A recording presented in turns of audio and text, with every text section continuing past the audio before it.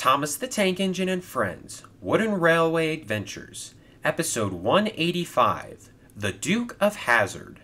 One morning on the Skarloey Railway, Bertram stopped at Boulder Mountain on his way to work at the incline.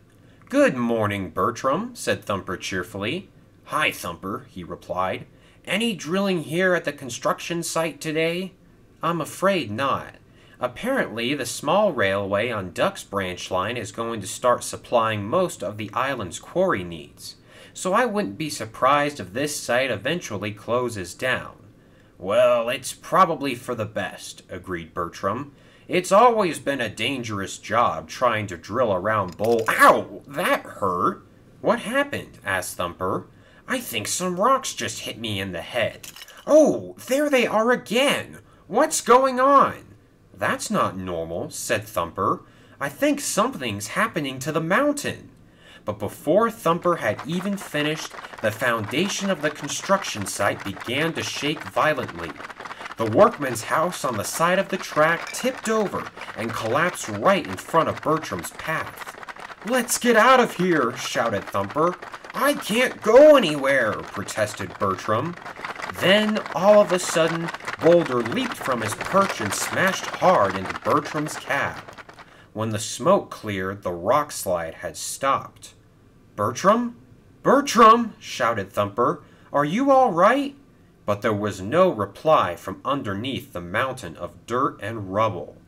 After several hours of digging, the workmen were finally able to remove Bertram, and Madge quickly rushed him off to the works. The narrow-gauge engines were in shock. "He's pretty beat up," said Rheneas quietly. "I watched the whole thing unfold at Ulfstead Station, and I felt so helpless knowing there was nothing I could do." "It just goes to show you how dangerous the work up here in the hills really is," said Freddie. "Let's keep the track clear," said Sir Topham Hatt. "We need to get all of this hazardous rubble off the line so that the trains can continue as scheduled." He turned to one of the workmen. "Get an engine from the yard to bring a breakdown crane," he said swiftly. "Preferably a younger, youthful one." But the only engine available was Duke. He was resting peacefully in his shed when his driver woke him. "Come on, old boy," he said. "We got ourselves a job to do." "Huh," grunted Duke. "I knew the moment I closed my eyes somebody was going to walk up and disturb the peace. And don't call me old boy, you old boy." Duke quickly found the crane and made his way over the bridge to the construction site. By then, the majority of the engines had cleared out, with the exception of Rheneas's train. "There's still a high possibility of falling rock," said Sir Topham Hatt, "so I want you to go exchange these open coaches for some covered ones. I don't want any passengers getting bonked on the head in case there's another rock slide." "Yes, sir," said Rheneas quickly. "Come along, girls. Looks like our journey is being cut short today." "Oh, it's not fair," complained Ada. "But it's such a nice day out," argued Jane. I could use a day off," said Mabel indifferently. The passengers were now stuck at Ulfstead Station until some new coaches could be found. Duke had puffed up to see if there was anything he could do to help. "I'm glad those days of hard labor are behind me," he told his driver. "I couldn't compete in today's world. I mean, look at this magnificent engine. Streamlined and everything." "Hey, I know who you are," said Connor. "You're Duke, named after His Grace himself." Duke was very flattered. "And they know their history, too." At last, Rheneas arrived with the covered coaches. Due to the delay in trains, there were many more passengers than anticipated, and Rheneas could feel the weight adding up as everyone climbed aboard. "I don't know if I can do this," he admitted. "These coaches seem very heavy already." "Duke will have to help then," said Sir Topham Hatt. "I want to get these passengers back to the station as soon as possible. They've had a long day, and so have I." Just then, Caroline the car pulled up. "I'll meet you at Crovan's gate so I can be there to welcome the passengers when they arrive," said Sir Topham Hatt. And he climbed aboard and Caroline drove away. Let's avoid the construction site and instead get some speed through Ulfstead Castle, said Duke, to make sure we clear that pesky bridge before the animal park. And he ran around to the back of the train to help push. Slowly but surely, the two engines managed to move the heavy coaches out of the station.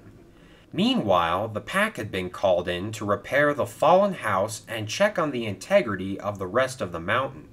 They were crossing under the bridge when Rheneas and Duke rounded the corner. Kelly had forgotten to lower his crane from a previous project and accidentally began to remove the top of the bridge. "Don't stop!" shouted Rheneas. "We'll never be able to regain our speed." Kelly had realized what he was doing just in time and stopped immediately. Rheneas and the coaches managed to clear the bridge right before it collapsed on top of Max and Monty. The two dump trucks were very upset at the situation. "Oh, bother," snorted Duke.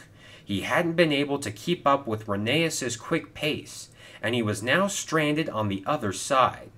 "Looks like you're going to be stuck here for a while," said Thumper quietly. But Duke was more determined than ever. "No," he said firmly. "Today's been an awful day. I was awoken from my nap, have had to push a heavy train full of cranky passengers, and now the only thing that's separating me from my warm, cozy shed is this pathetic bridge. Well, you know what? I'm not sleeping outside tonight." And with a mighty heave, Duke began to move forward, but he was headed towards Boulder Mountain. Duke, where are you going?" asked Thumper. "I'll be back. You wait and see," he shouted. The pack and Thumper sat awkwardly in silence as they waited for Duke to reappear again. "So," said Alfie quietly, "any new updates on Bertram?" "Yeah, he's going to need a new cab and a new boiler and everything," said Nelson. "He'll look like a completely different engine," said Isabella. "Here I come!" shouted Duke. Racing as fast as he could, Duke zoomed up the hill and promptly fell face first into the dirt.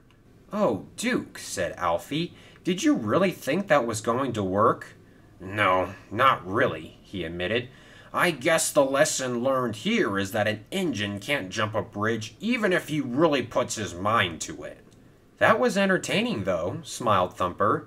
"But the landing was a bit off," said Jack. "That would have never suited his grace, you know." "Yes, let's be thankful he didn't see that," chuckled Duke. The next day, after being sent to the works for some minor repairs, Duke was finally able to return to the comfort of his own shed. But the peace and quiet didn't last long. "I heard about your failed attempt to jump the bridge," said Peter Sam. "How did that go, Grandpuff?" "How do you think it went, you impertinent scallywag?" seethed Duke. "Go and bug somebody else, will you?" Peter Sam laughed and puffed away. Duke was finally able to close his eyes and rest. "It's a big, scary world out there," he said to himself. "I think it's better if I just stay in my shed here." And with that, Duke closed his eyes and promptly fell asleep.